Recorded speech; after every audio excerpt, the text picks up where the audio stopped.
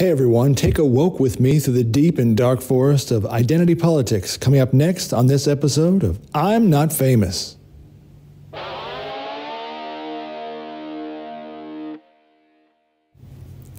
Hey everyone, welcome to the show. So, the subject of identity politics. I've been avoiding that for quite a while. I've probably wanted to talk about that, but just didn't know how to approach it without sounding like I'm some Hollywood elitist trying to put my 2 cents worth in.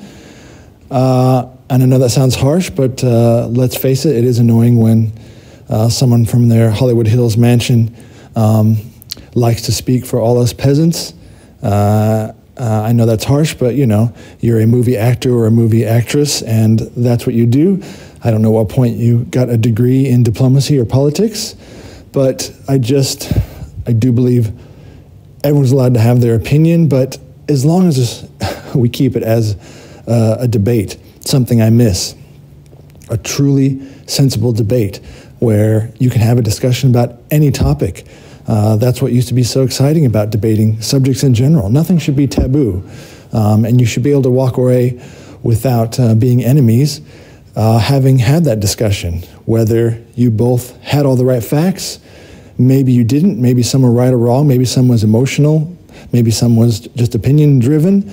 Either way, the point is just to have that debate, have that discussion, and to come away with it being better for it, having learned something, having taught something.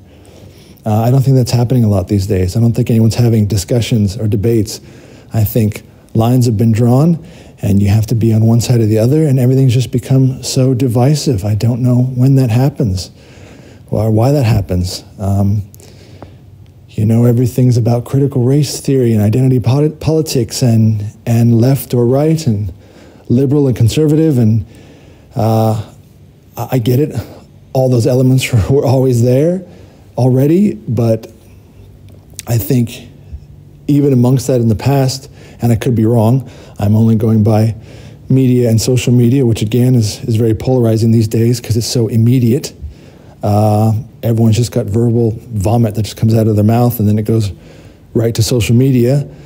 But I still feel like maybe back in the day, not to sound like when I was a kid, but there was still room for a healthy debate and two people, whether it was just two people on the street or two politicians or anybody,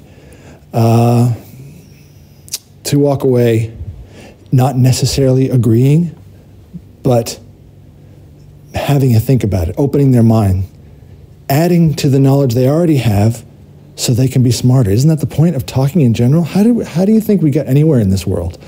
By sharing ideas, by collectively talking a problem out, talking through a problem. I guess I always, you know, you use what you know, and I've worked with a lot of people before in my job and projects and solving problems, and I've always enjoyed that. And when you solve a problem, you certainly can't take sides based on emotion. Nothing can be divisive. There can be no lines in the sand. Maybe sometimes, yes, you come to an impasse. That certainly happens with anybody. But the point is you need to work through the problem together if you want to get to the end of it. And whether it's finding a solution based on a compromise, which also happens, again, I know this doesn't always translate to the problems of the world, but I just do believe there's usually a way out of it on the other end. Even if it's not the one that you had in mind, there's a solution. And in any case, it starts with a discussion, a healthy, respectful discussion, which I just don't feel is happening these days at all. When it comes to anything, the lines are being drawn, and you have to choose a side.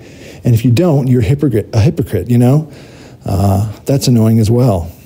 And if you bring up certain subjects, you're ostracized, you become a pariah. That's also strange to me because you're not going to get anywhere. We're not all children, you know? That gets old. I do feel like a lot of adults are acting like kids, you know? They're just, and they just they get upset, and the emotions are driving them. There's nothing wrong with emotions. We're all emotional beings. But at some point, you do have to grow up and take a step back and take a breath. And if you want to be a part of the big game, which is, for people who are influencers, I'll be honest, it's not just about Hollywood types and celebrities or politicians. The fact is we all have our 15 minutes of fame these days. Not me, I'm not famous, hence the name of the show. But my point is don't sell yourself short. Everyone is possibly an influencer, and you should just be aware of that, especially if you're on any type of social media, whether it's YouTube or TikTok or Instagram, Twitter, whatever your particular flavor is. When you put something out there, you're speaking to a friend in one room. You're speaking to a couple friends in a room. You tell them a secret. Maybe you tell that secret to a larger group of people. Maybe you're standing in front of a large crowd talking to them. The point is remember, online, on social media, that's just exponential times a million. You're talking to 20 people, 20,000, 20 million. Just be aware that the things you say, they do reverberate out there in the world. But, and that's another problem. Everything you say also gets scrutinized these days, but that's another story. The point is we have this technology to be able to communicate like this, like no other time in the world. You'd think that would just, that should be fascinating, and it is. But I feel like sometimes humans aren't evolved enough for it. I'm sorry. I think it came around too quick, and we are just not mature enough to be able to have this kind of technology to get our opinion out there that quickly. And then, like children, we don't stop and deliberate something and think about it. We just get on board with it and get emotional. And then, like a child, we burst out something without thinking about it.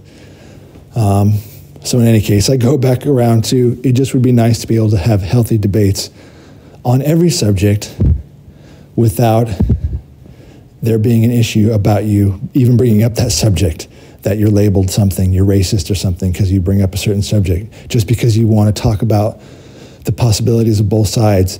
Not necessarily right or wrong, but just talk about it to see that maybe, I didn't realize that. Again, we are all learning every day until the day we die. Don't deny that. Don't deny that you can learn something new or you can teach something new every day. So I suppose I wanted to talk about one idea. Something when I was a kid, I remember the notion of America being a melting pot. I think this was on Saturday morning cartoons sometimes. I used to love that. I think it was Schoolhouse Rock. Should look that up. Those were great. Schoolhouse Rock was just similar to something that was on Sesame Street, if anyone still watches Sesame Street. But they were cartoons that would try to teach you about history, things that happen in the world, about America, about the Constitution, about England, about just history. And it was fascinating. It was fun because it would make it into a cartoon or make it a silly song. Anyway, it's called Schoolhouse Rock. And one of them was the idea that America was a melting pot. And I love that. I haven't let that go, and I don't know what happened to that. I don't know what happened to that idea of the melting pot. It seems to be that's no longer the right thing, that the idea of melting pot has now become cultural appropriation. And I just guess I thought the melting pot notion seemed better. All these cultures coming together, something like New York. Think about New York. All different cultures and backgrounds and religions, all mixing together. And it's fascinating. We become stronger as a whole with all these differences. The differences are what makes us stronger. Food, like I take food. I'm trying to find things that we can all say are pretty innocent, but sometimes even get caught up in politics, which is sad. Food is amazing. It lights up all five senses. It's one of the most unique experiences that any human can have.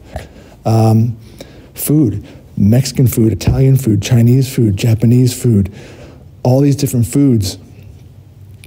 Now it seems to be, if one type of food is being whitewashed or it's being branded, it's cultural appropriation. You're taking that food from that culture and you're hurting them. You're trying to put a label on it and sell it and turn it into fast food. Well, okay, look, the media and the fast food industry, that's one thing.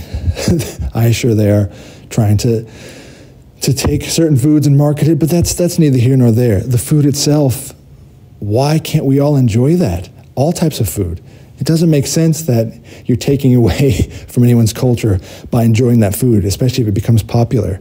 I mean, if that's the case, every kid right now sitting down eating spaghetti is offending Italian Americans. That makes no sense. Spaghetti has become a staple globally as a fantastic food that everyone loves. So, whether it's tacos and burritos and spaghetti or sushi, food is part of that melting pot. Every culture, French and Italian and Polish, and German, Mexican, these are all food-driven cultures, and they all have their unique flavors, and it's fantastic. So that's the other thing, when everyone thinks, oh, this particular culture, food is the epicenter of that culture. I'll be honest, I think food is the epicenter of a lot of cultures because it's just one of the things that does define that particular region of the earth or country as unique. And again, that's part of the big melting pot that I thought was so fascinating. Different cultures and languages and backgrounds all coming together and learning to live together. And again, being the better for it. So, yeah, I don't know what happened to the melting pot. It turned into just being divisive, and that every culture and every background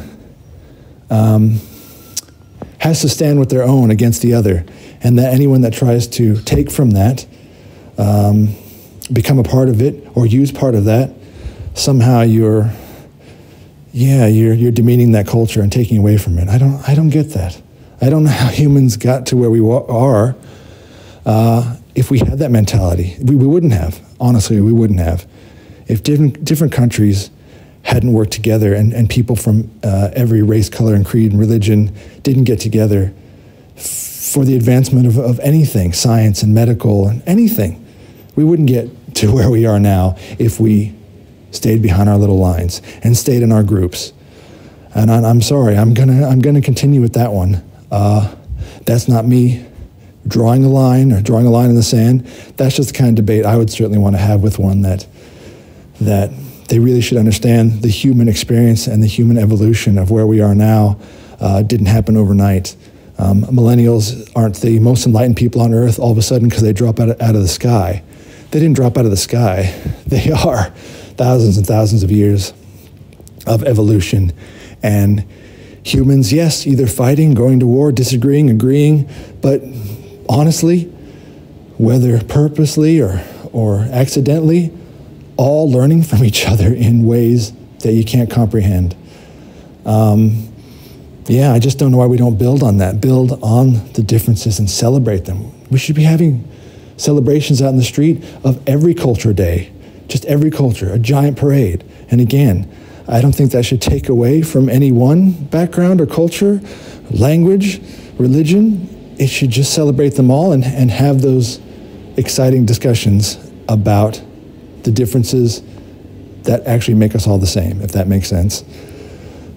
So let me put it to you in another way, just to keep your mind open and not focus on one particular thing about a person, because there are many sides of all of us that make up all of us as a unique individual. And I'll get to that one in a second. So let's say there's a guy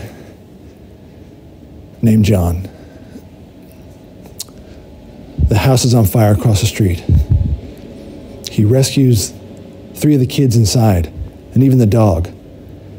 Pulls them out of the burning house. He's a hero. Wasn't even thinking of his own safety. The parents are there. Oh my God, thank you so much. You saved our kids. And even the dog, you're a real hero. You went back in for the dog. That's amazing. Everyone's there. The news is there. He's trending on all social media. People raising him up on his shoulders. John's the hero. There's a parade a week later. Everyone's going down the street. He's the man of the year.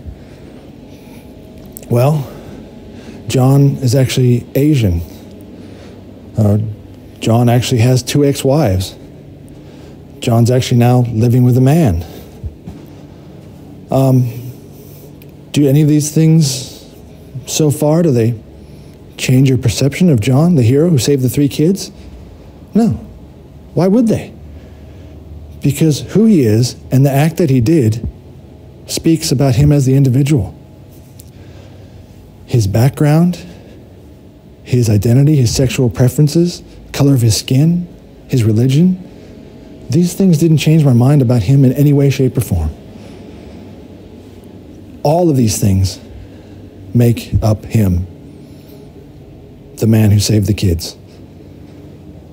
So I'm just trying to, again, say that for me, and I do believe this is for a lot of people, I'm not saying there's people out there who don't judge someone on their religion or the color of their skin. I mean, there's still wars about that as far as religion, but, you know, those people can be educated and enlightened and turned. I do believe that.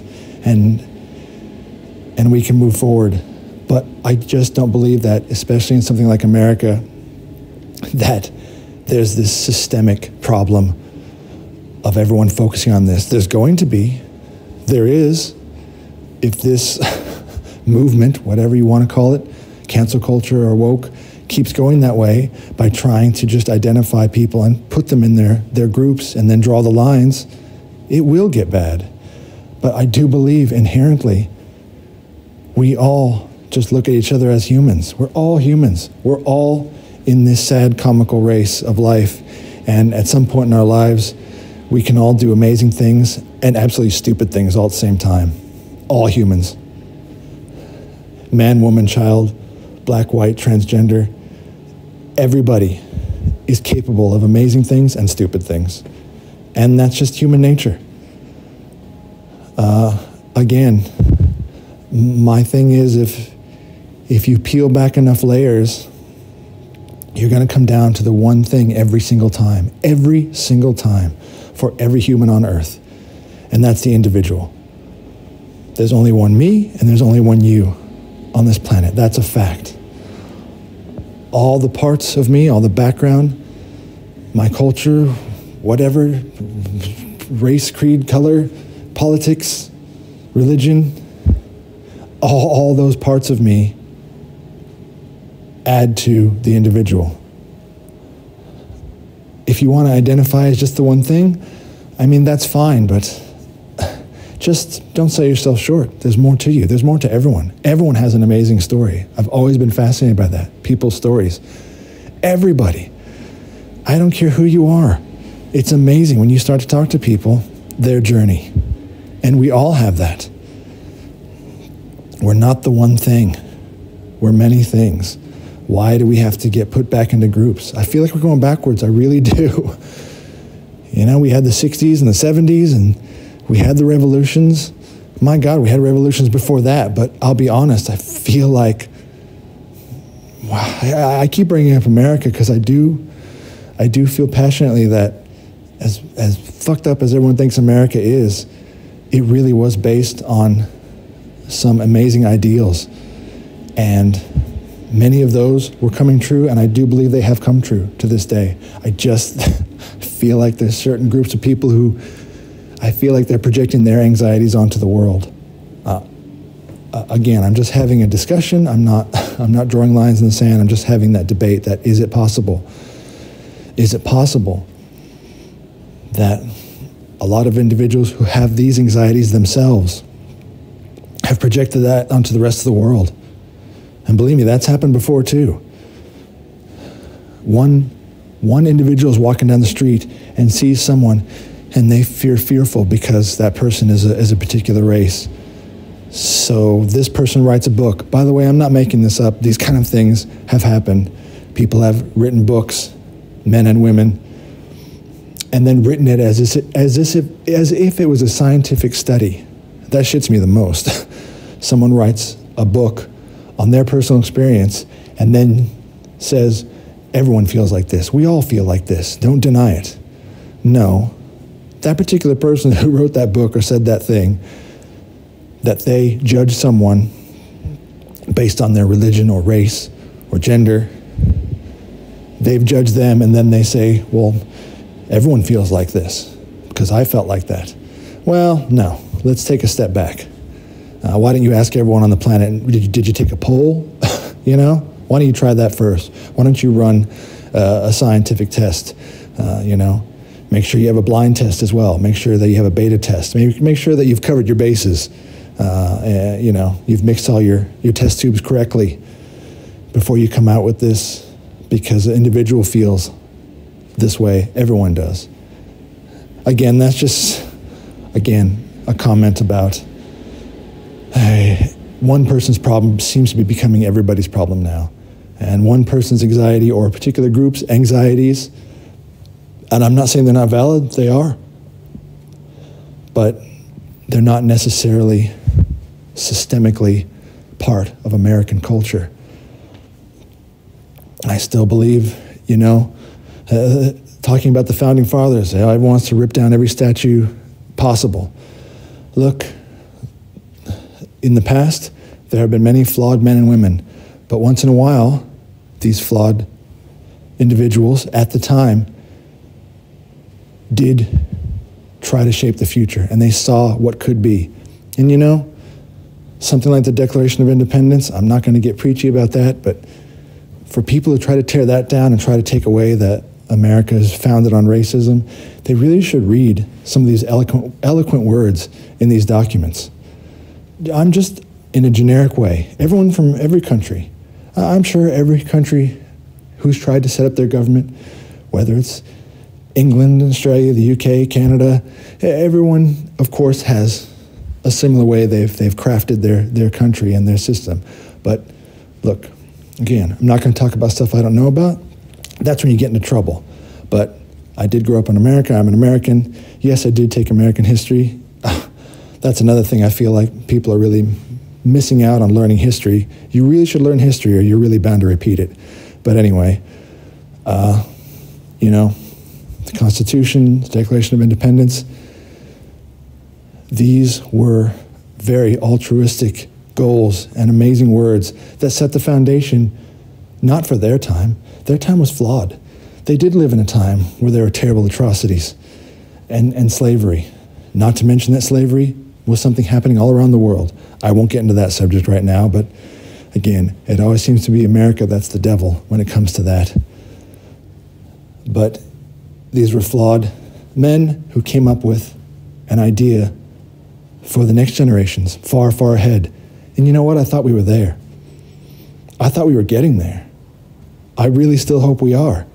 This was the future when we were getting there that they foresaw, to truly be free together, all these cultures, to be able to collectively have a debate and discuss what they want the country to be like, that they would shape it, and they would have representatives in their government that didn't rule with an iron hand. Sorry, England, but you know, hey, we didn't want a king or queen, so we didn't get that. You have your way, we have ours. Sorry it took a revolution to get there, but we got there. But that was the point, to have representatives for you, and you would debate what you felt was right or wrong, so that you feel you could come together and you had a resolution to that wasn't forced upon you. So, I don't know. I don't know how we got so lost in the progress that I thought the world was making, and especially America. At least when I was growing up, maybe I've just been blinded, and there was just horrible things going on behind the scenes, and they haven't stopped to this day. But I don't think that. And I think COVID didn't help. I think the year of COVID, and it's still going on, left everyone with an immense amount of anxiety, an absolute distrust of everyone else, their fellow neighbor, including the government, and it just didn't help with anxiety and unfortunately becoming more divisive and not trusting. And I don't know, and not just having a healthy discussion and an opening of minds, but rather looking at the first thing you read and accepting that as truth. Let me tell you, I know this is going to sound like some cheesy saying, but facts and truth are also vehemently different. There are facts in the world. The universe is bound by mathematics. Sure, they can be bent here and there, but facts, well, they don't lie because they are facts. And they don't always make you happy, sorry to say. Sometimes they can be downright upsetting. But whatever side you're on in the line you've drawn in the sand, truth can sometimes get muddy because that can be your truth. You can have grown up a certain way, being taught a certain thing that's not necessarily factual, and unfortunately now that is part of your DNA. It's all bound in your mind and heart and woven in deep, and that's your truth. It's not necessarily the facts. So I do believe that truth and fact are sometimes often different, and to have a debate about the facts doesn't make everyone happy. I've seen it so much. I've seen discussions where one person automatically starts getting amped up and upset and emotional. And again, you know, emotion can drive great things. Being driven, if you're someone who's brilliant, you need to have emotion too. You can't just be a robot, but the emotion can't just overtake you to the point where you've now cast aspersions on the other person who's trying to have a discussion with you or bring up something that's actually upsetting you. I don't know, that's another tough one. I always thought, you know, being an American, that citizenship, you know, there is kind of a cost to that, and the cost is if you want to live in a country that has freedom of speech, which I don't want to debate that one, but that one is pretty clear, and I think gets abused in the wrong way sometimes. At its heart, though, you do need to understand that freedom of speech is on both ends. You can have your say, but so can the other person. Sucks, doesn't it? But that's part of it. That's the whole idea. You need to have that talk and come out of it on the other end shaking hands, because you know what you both are? I am going to sound preachy, but you're both Americans. You're both living in that country that allows you to do that. I love the people that constantly berate everything about America while living in America. Christ, that cracks me up. They're driving down the street in their car, pulling through McDonald's. They're just chilling at the park. They're going home. They're watching TV. They are enjoying the amazing freedom that America gets you. Oh, sorry, they have to go to work. Well, boo fucking who. We all have to go to work. We all have to provide something to our community, to life, to provide for ourselves, to provide for others, to provide for our family. I mean, you know, everyone has to go to work. That's the worst thing you have to do. But, you know, yeah, to live in the country that gives you this and to berate it as being so horrible, such a horrible place to live, that always cracks me up too. But, yeah, it's, you know, it's advanced citizenship in America. You have to be able to concede that someone might be burning the flag in front of you, and that might piss you off. But you can't, like, bonk them over the head and say they're doing the wrong thing. You can certainly voice your opinion and you can get emotional, but in order for you to now have your turn, which is maybe raise the flag, you have to unfortunately let them do what they're going to do. I'm not saying that's the perfect example, but it's one example. But look, that's an extreme one that probably doesn't end well when someone starts burning symbols of the country. But just in general, having a debate seems to be a difficult thing these days. Having a discussion, bringing up certain topics. Certain topics were always taboo. I mean, you know, we're not talking about leather pants and leather masks and some guy locked in a box that you call GIMP again. I'm just saying, that's You know, that's a sexual thing, but maybe taboo is a religion. Maybe taboo is a certain kind of food. Taboo is different for everybody. But the point is I thought that you were able to talk about it, especially and this will be probably for another time to discuss,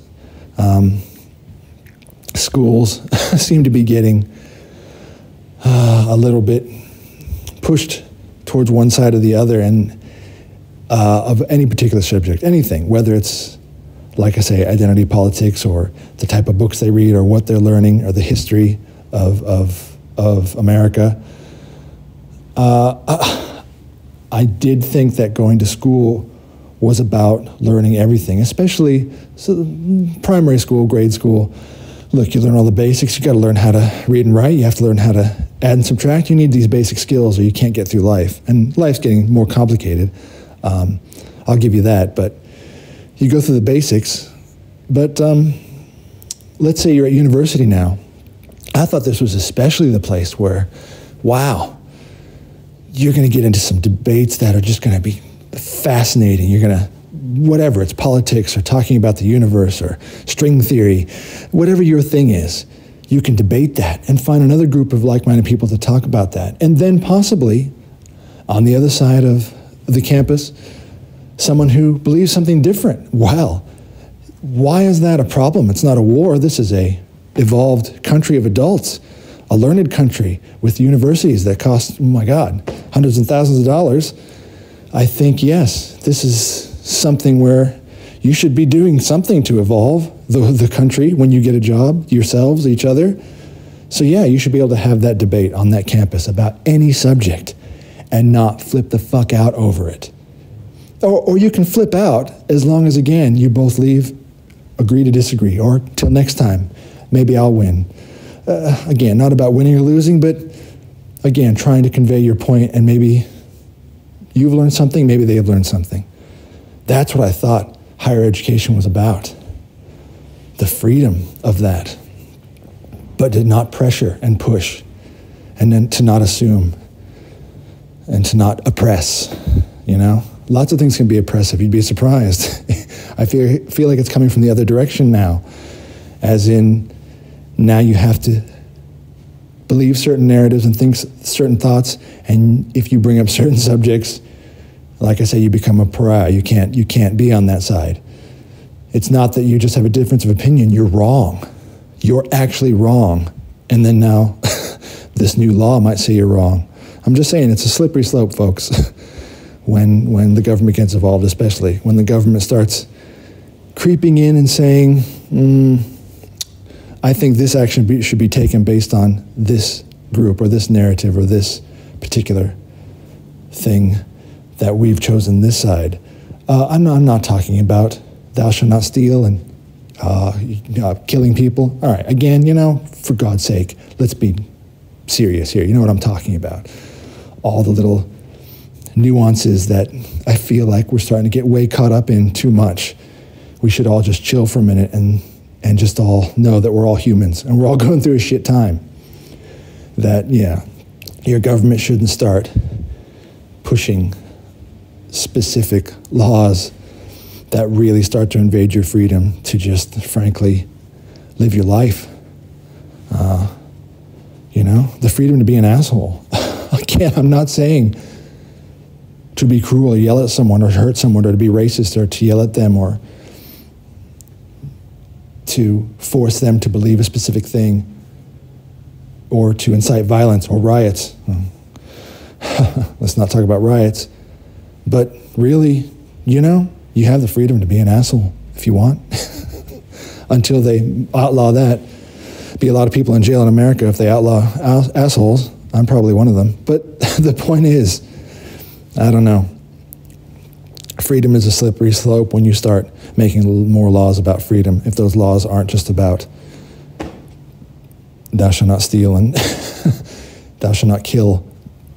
But, you know, in any case, again, I'm not going to talk about stuff that I'm not a specific expert in, unless it's something I'm looking up, and maybe I've got lots of reading material and I've researched it and come up with a healthy conclusion and a topic that I'd like to debate. then yes, by all means, go ahead. But I don't think anyone's doing that. We all just read shit and post it and get all excited and then get all upset when someone dislikes it. We're so obsessed with the like. When someone replies something not agreeing to your opinion, well, that's when we all go apeshit. But anyway, we've all got the Andy Warhol 15 minutes of fame. He certainly predicted that. It just seems to be lasting a lot longer than I thought. Maybe it's more 5 minutes of fame now, but more people. So I think that's what it is. The population has exploded, so we get less time in the sun. So you get 5 minutes of fame, but everyone gets it, you know. From the parents pushing their little kid on TikTok to open the new toy or whatever. You know, let's use the kid. Hey, here's a present. Open this. Get a billion views. All right, money in the bank. All right. It's a bit innocent, but also a little bit insidious. You know, everyone's pushing for that famous moment.